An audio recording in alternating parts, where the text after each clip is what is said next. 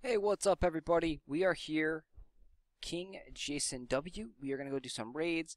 We're also looking for a couple new members in our alliance, so if you are around 2,000 trophies or higher, a level 55 or higher, we really would like you to come to our alliance, join the alliance. We're going to be fighting in the war season, so what we do for the war season is we fight one war season really hard, where like everyone pretty much has to participate. And then we take one war season off and we just relax, chill, farm some gold. So that is how we work out the war seasons now. During the war season, we have right now archers, barricades, and knights on pretty much 24/7. Sometimes, occasionally, cannons in there. So if you do want to come join, and again, if you are around 2,000 trophies, level 55 or higher, is what we kind of need for the Alliance War. So if you are not there yet, just go ahead and do a couple more raids, some level up, and work your way up. And definitely send us an invite. It's Wivarlution. I'll put that down in the descriptions, and you can see it every time we raid here. So yeah, we definitely would love to have you guys come join the Alliance. Honestly, not sure why I've got Pyromancers and Mortars on my troop summoning. I must have been doing something crazy last night. It's not really going to matter much because mainly I just focus and use archers pretty much non-stop. For those that don't know me, just spam tons and tons of archers. At around 3,900 trophies, that works pretty well. Archers and max level shield gives them a ton of life. Able to soak up damage and just blow down things. People have asked why we don't really like push up into the leaderboards, and the main reason is that there's no point. It's competitive, yeah. You can try and be, personal best record, but the gold amounts that you get are going to be roughly the same. You're not going to gain really, more gold by going higher up in the leaderboards. You're actually going to get approximately the same gold, but the fights are going to be tougher and harder. And so a lot of times you either have to have more elite boost on from your alliance, or you just have to scroll.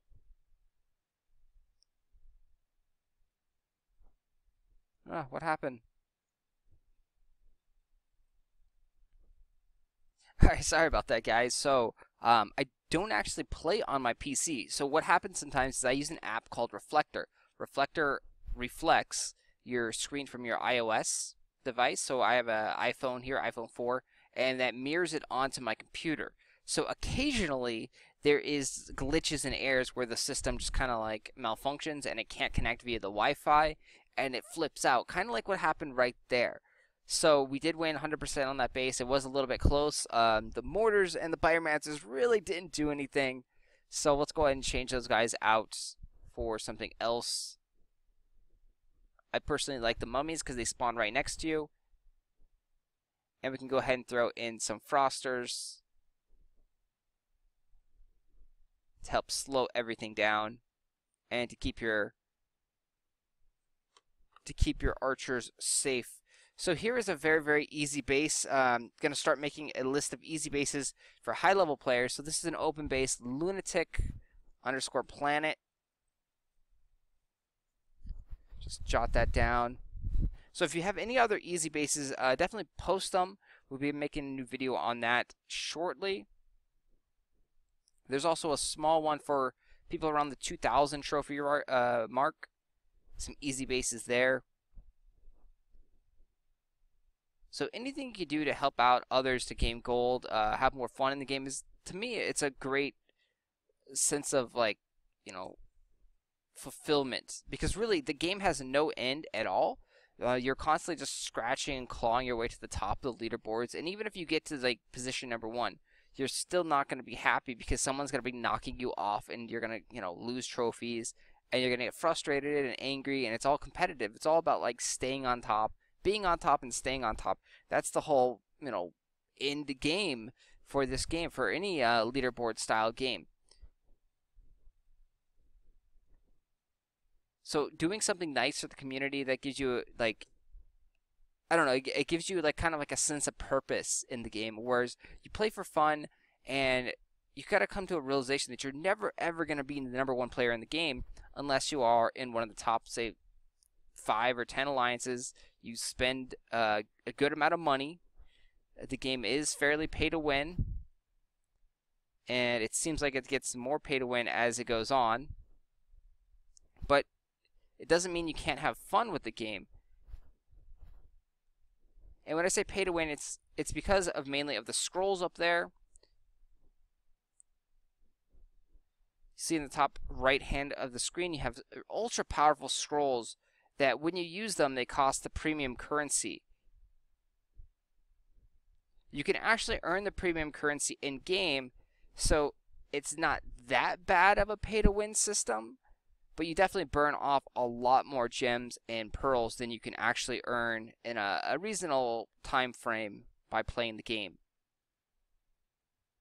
So like this Apocalypse scroll right here costs 25 pearls, and to get those you have to spend around 7 or 8 gems. So that Apocalypse scroll approximately costs 200 gems to use. And that's a lot of gems. And you can see the other scroll right there, it's only costing 10 gems, which is a lot cheaper. You can actually get 10 gems fairly easy. They do have daily tournaments.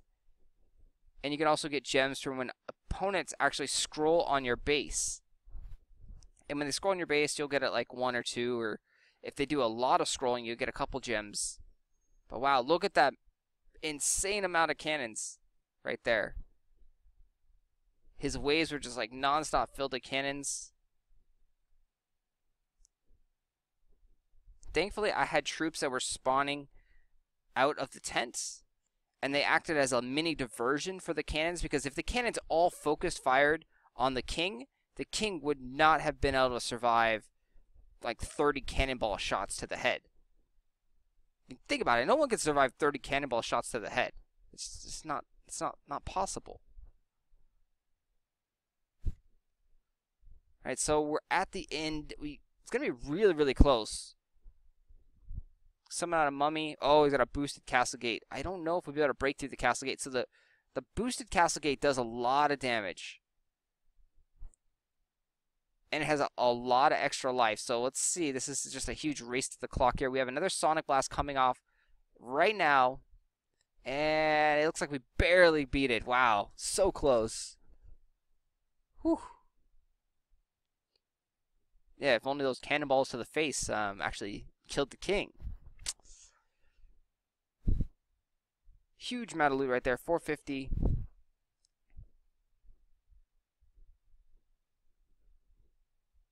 So this is the way you can actually get gems, is in the treasure chambers. You can also get hero gear, as you can see there. Most of the time you're going to get a couple gems, or a couple pearls, like 1 pearl, 2 pearl. If you get the gems, you have to get all 3 correct treasure chests, and then you'll end up winning like 60 or 70 gems. So you can get a good amount, but you have to be very, very lucky. I think the statistical odds of actually getting all of those 3 treasure chests is like 1 in every 40 or 50. I haven't calculated it recently, but I believe it's up there. It's a pretty rare chance. You get into that treasure chamber minigame once you defeat a castle gate. You don't need 100% to get in there. You just have to beat the castle gate. So on some of the easy bases that don't have like towers and such, you can just rush it and go straight for the castle gates, finish it off, get into the Chamber of Fortune, and pray to R and Jesus that you get the gems there, or get some nice hero loot.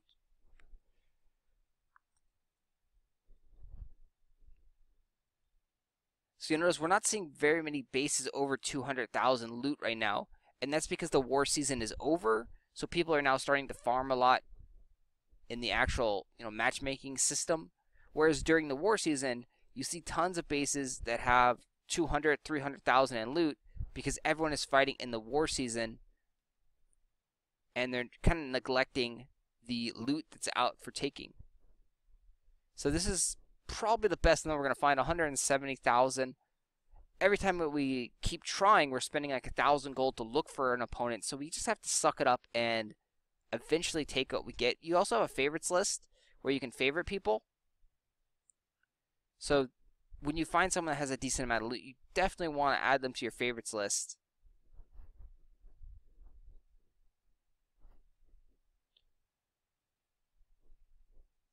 Bring out a couple of frosters, sit back and shield everyone up.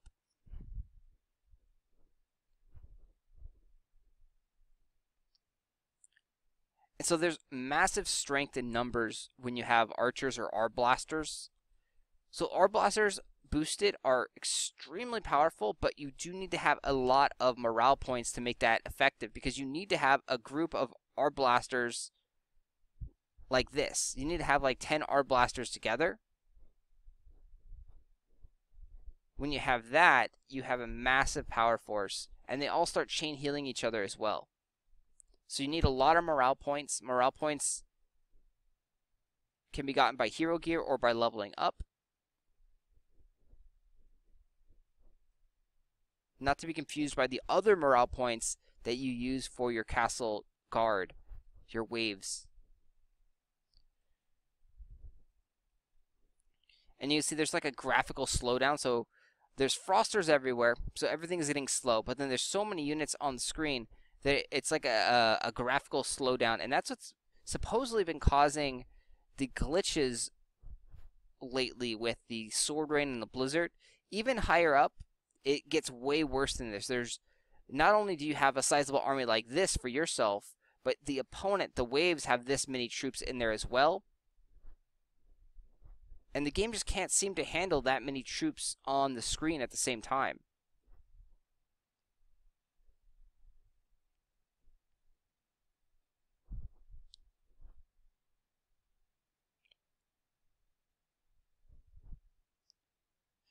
And unfortunately, the clock does not slow down. So you're looking at not enough time to raid bases, mainly due to the graphical slowdown, the frosters freezing everything up.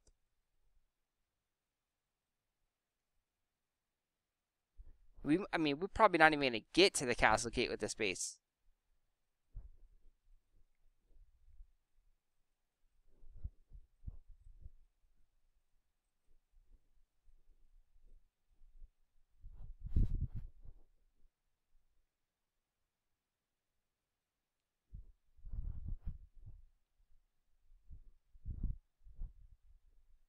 Yeah, 19 seconds left.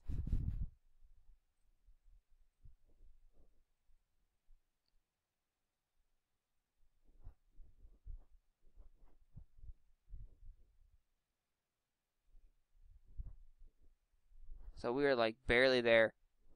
So it's not too severe, but it is kind of choppy sometimes. I don't know if you can see it on the video there.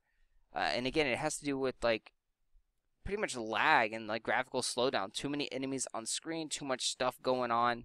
And they're hoping to fix that. They changed up the Arblasters recently to shoot one shot rather than 4, since their animation had like machine gun style. But that didn't really help the Swordrain and the Blizzard spell that much. So we'll have to wait and see. And unfortunately, it seems like they can't really fix this issue for some reason. They've had over a month now to try and fix it, and things are just going downhill right now.